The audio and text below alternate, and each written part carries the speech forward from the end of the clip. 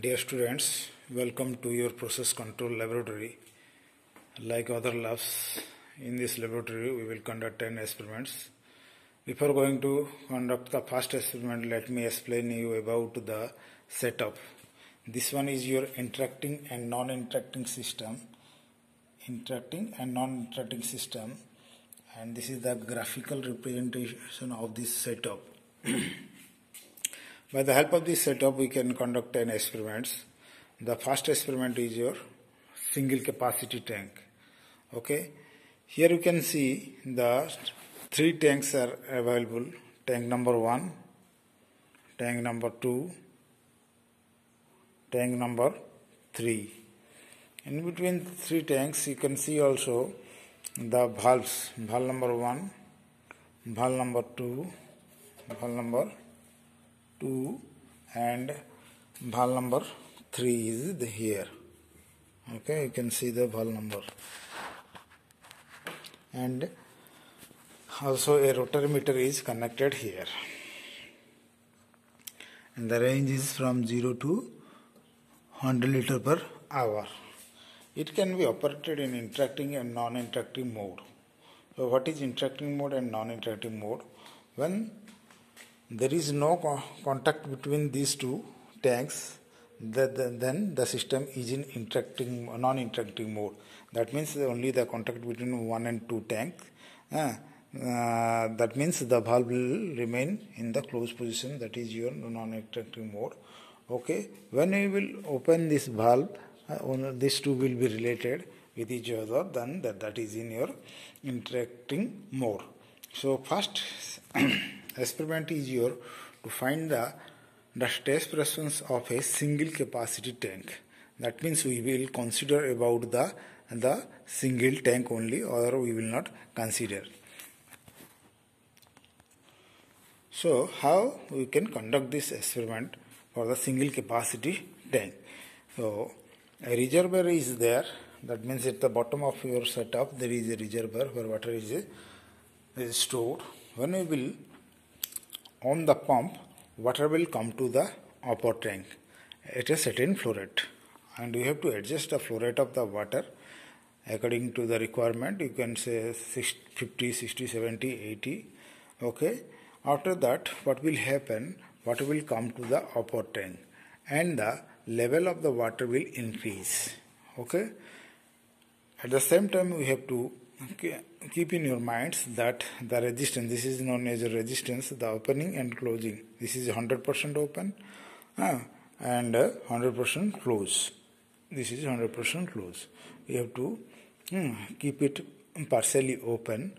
Okay. Similarly, this valve also partially open. Okay, or fully open, there is no problem for the first experiment like this. Another thing you have to mark that this valve should be in completely closed position.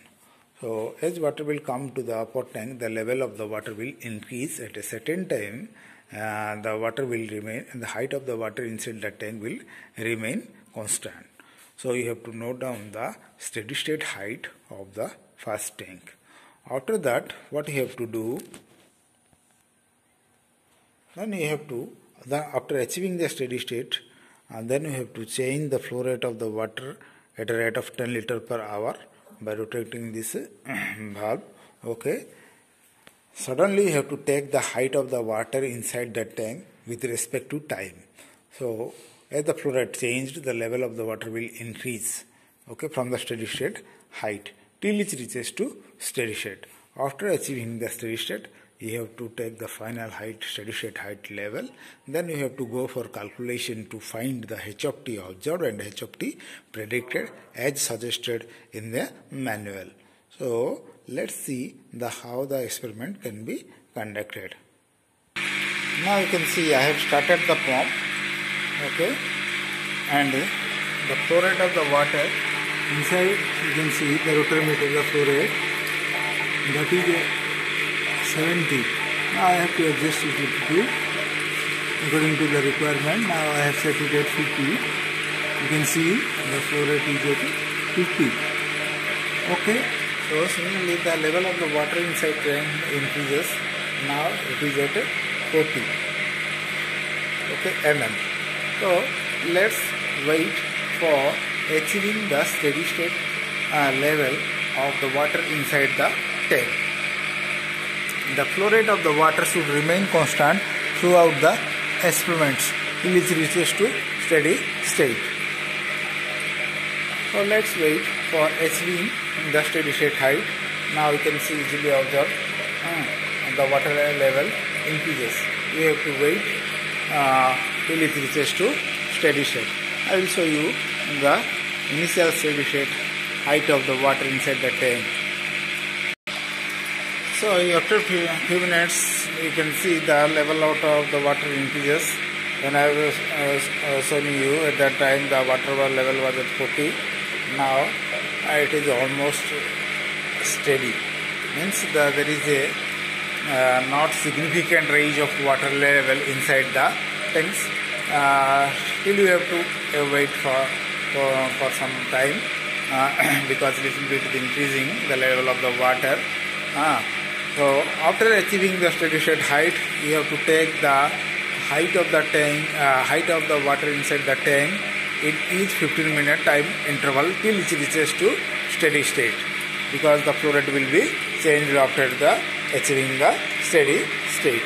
So let's wait for a minute to achieve the steady state. See here, the level of the water remain constant here.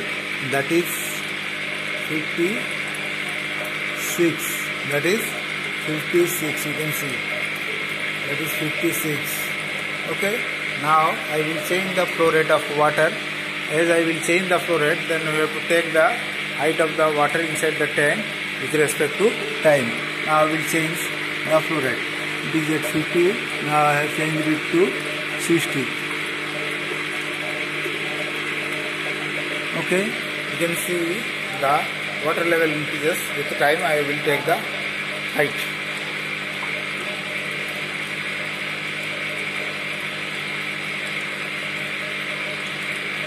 Now this is 62.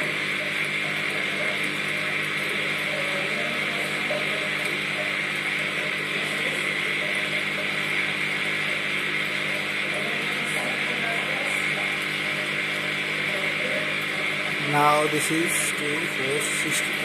66.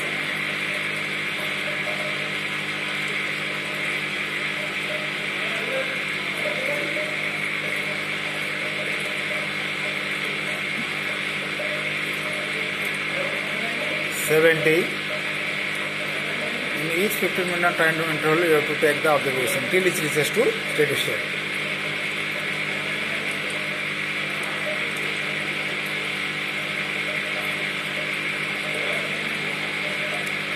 (72).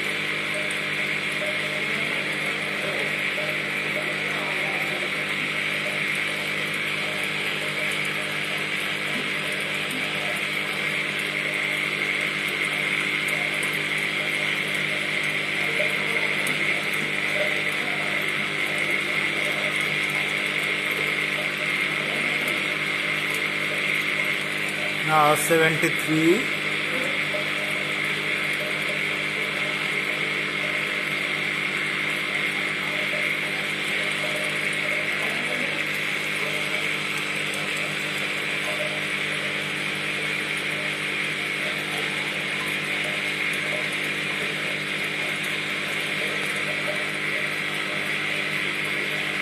(76).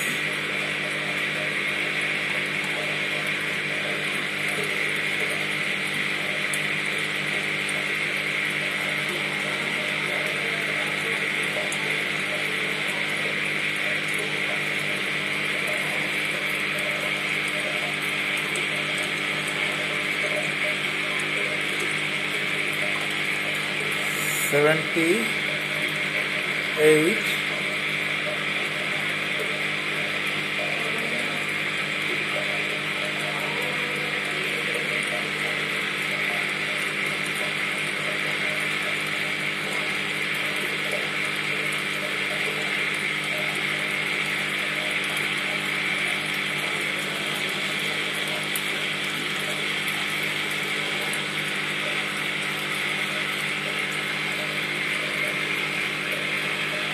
79.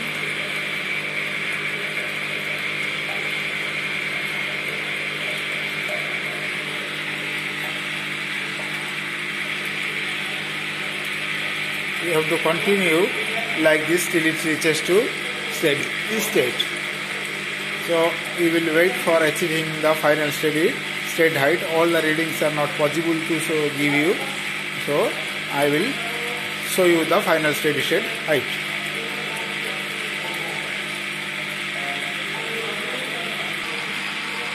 After a few minutes, the steady state have achieved this is known as the final steady state height. You can read it here. That is your 82. That is your 82. That is in mm. Okay, the height is in mm. Okay, then you could able to calculate the h of t observed and h of t predicted as you are according to the instruction as you have suggested. Okay, this is all about the single capacity tank.